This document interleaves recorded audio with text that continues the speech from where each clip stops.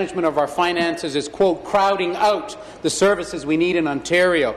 Because they did absolutely nothing about it, the auditor repeated herself almost word for word in the 2015 report. And now we see from the 2016 budget that life in Ontario has gotten even more expensive.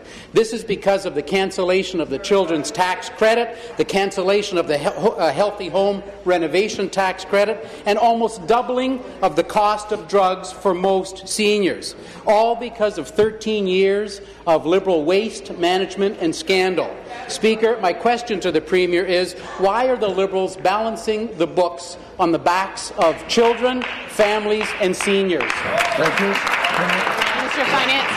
Mr. Finance. Thank you, Mr. Speaker. I appreciate the question from the opposition critic.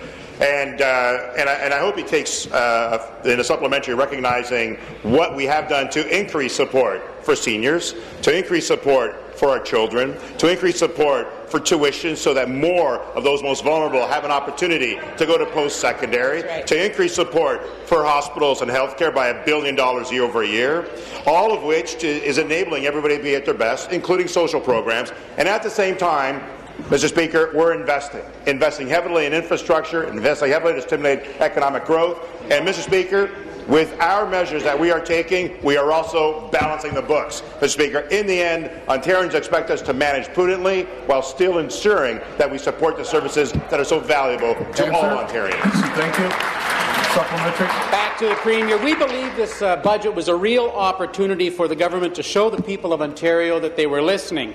While all parties travelled throughout Ontario, all read the hundreds of letters and all heard about the pain people are feeling under this government. Families warned they can no longer make their hydro payments. Steve and Cheryl Siglin from Trout Creek said their hydro bill was $904.23 last month, even though they were away for a whole week and their furnace was off for 5 days because of a power outage.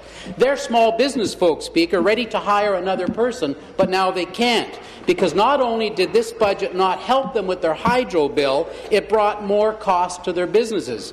Speaker, I ask the Premier, what do you say to the Siglins who see only higher costs for their family? Thank you. Minister. So, Mr. Speaker, the member opposite make reference to consultations. Of course, it was the first time the Minister of Finance actually invited members of the Finance Committee to appear and have a discussion on these matters. We all did consultations across the province, over 20 cities, and I was very proud of the work that everyone did. And, Mr. Speaker, they said, no, why don't you come meet with us? And I did, Mr. Speaker. And I thank the member opposite for sending his email memorandum to that committee to advise us of don't make any cuts, furthermore, spend more. And then he goes on to say, you know what, don't increase revenues, and balance the books. Mr. Speaker, I don't have the luxury as Finance Minister to live in their fiscal fantasy land. I live in the hard currency of reality to balance the books and to ensure that we do what's necessary for the people of Ontario, and that's what we are doing, Mr. Speaker. Be seated, please.